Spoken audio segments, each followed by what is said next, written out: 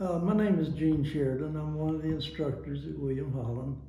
And I thought I'd show you all a little hook and catch that I use on bracelets. They're pretty simple to make. Don't take too long, don't take much wire. I start out with a piece of wire 3 inches long and another piece 3.5 inches long. And you can use silver or gold, whichever one you want.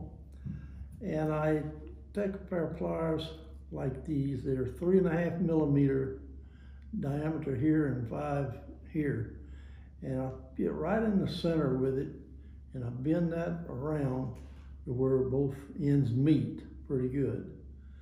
And that's the hook part. The catch part, I use the other side.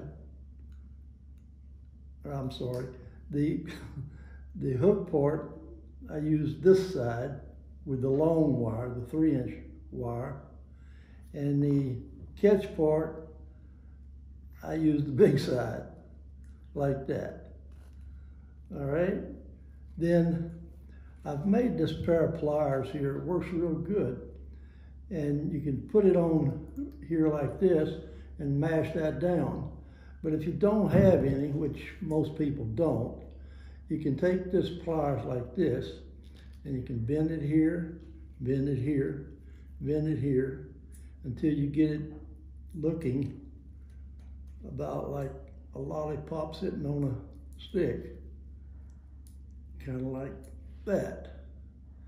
All right, now the other one, I use my pliers here, and I've got a notch cut in it. And I put it like this, and then all I have to do is mash it, and it closes it perfect. Then I take these pliers again, put this in here, and I don't let it stick up above, hold it tight, and just roll that around like that all the way, and then roll it back and bend it like that. It makes a hook. And it's a little crooked, you gotta be careful with it.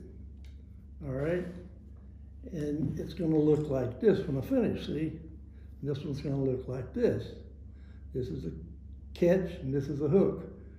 The hook, or the catch catches the hook, like this. All right, and after you got that there, then you take a pair of cutting pliers and you cut these off to 1 1/8 of an inch long. Overall, 1 1/8, which would be about right here. Cut that off like that, and cut this one off the same length, 1 1/8 inch, like that. Cut the other one. All right, then you use these pliers again. You put the big one in the center. Now this is your catch. You put the big dowel here in the center and you roll this over like that and close it up like that. And you do the same with the other side. You roll it over and close it up and it looks like this. Then you put your pliers on it like this and you bend that up just a little, not much, just a little bit. And that helps the hook in the catch. All right, then you take the other one and you use the same thing. You put the big one in the middle and you hold that like this and you roll it over like this and close it up. And you get the other side and you roll it over and close it up like that. And this one turned wrong. All right. Then of course you kind of tweak them if they're not quite perfectly straight. You can just kind of get them right. And they're hardly ever going to be perfect until you play with them a little bit. But anyhow, then you've got 2 of them and they're going to go like this, hooked together like that. And when I make a bracelet, that's what they're for.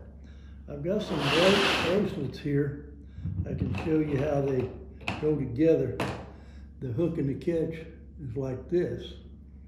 And when you make a bracelet, you leave a little space in between so that when you hook it, it's got tension to pull back so it doesn't come apart. And that's one of the bracelets that I make. And they're all basically the same. They're just different designs and stuff. And when I make a bracelet, there's one thing I really hate. I hate to have to make a hook and a catch. So I make up a bunch of them ahead of time. That way I got them ready. All I have to do is put them on the bracelets. And that's all. I hope y'all get something good out of this.